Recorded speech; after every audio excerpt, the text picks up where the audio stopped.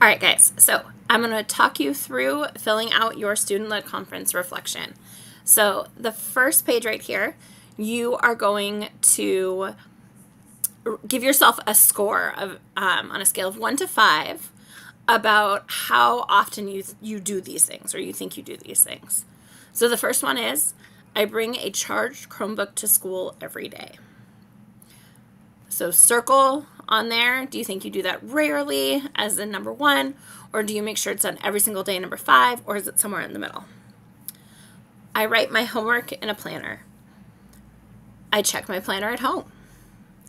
I put all distractions away during class time. I complete my assignments on time. I try as hard as I can on assignments. If I do not score well on an assignment, I take an opportunity to redo it. If I do not score well on a quiz, I take an opportunity to redo it. Okay, so go through, score yourselves 1 through 5 on each of those. Okay, so now that you've done that, your next step is I want you to reflect. So look at which numbers you scored yourself really high. So what did you give yourself a 5 on? And that's probably something you've done really well so far this year. So you're going to complete this sentence. Something I have done well so far this year is, and then because. Why do you do that thing well? Like, what motivates you to do it, or why is it important to do it? And then down here, something that you need to work on. So this is maybe something you gave yourself a lower score on. What is something you need to improve this year? So something you need to work on. And then again, why? Why do you need to do that? So you're going to say, something I need to work on for this year is because. Okay, pause for a second, fill in those sentences. All right, awesome. So now we're going to jump off, and you're going to choose 3 assignments in your notebook that you would like to show off to your guest.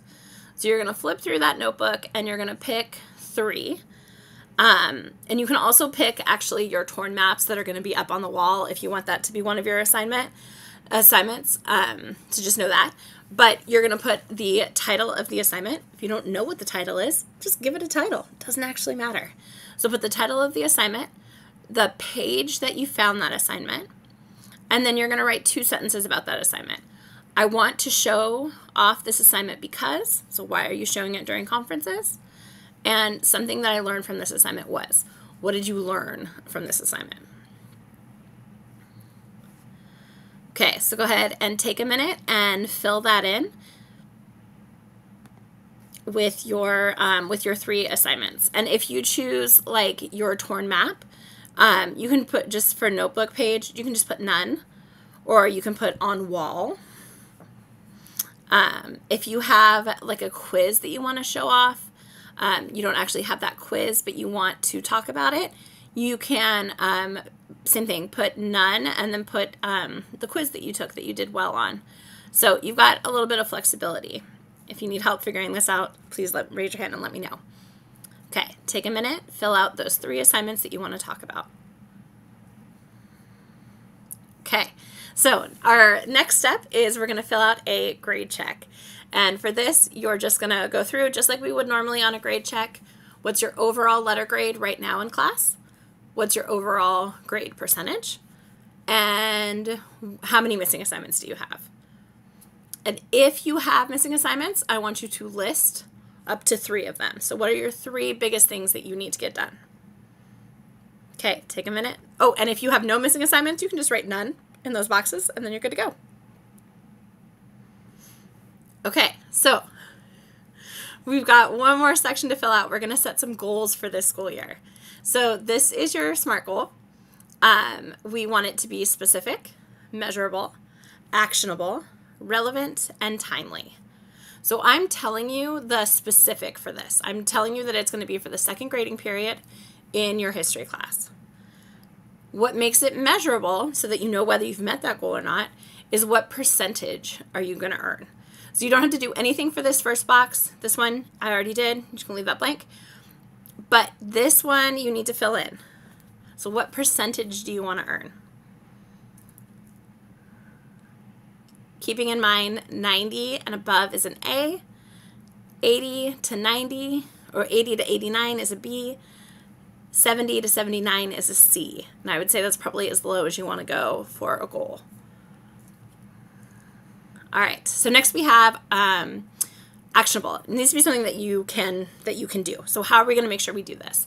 What are 3 things you're really going to focus on this grading period over these next couple of weeks to make sure you are meeting that goal of yours? So you're going to list out 3 things. 1, 2, 3. And I want you to really think for our next one, what makes it relevant? What makes it important to you? Why are you willing to do this? Why are you willing to put in the work? So you're going to finish this sentence right here. I'm willing to put in the work for this grade because. What? Why? Are you doing it to make your little brother or sister proud? Are you doing it because you have a goal of going to high school and doing well in high school? Do you want to go to college? Do you want to make your parents proud?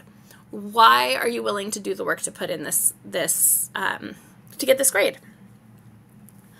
Okay, and then the last part is the timely part.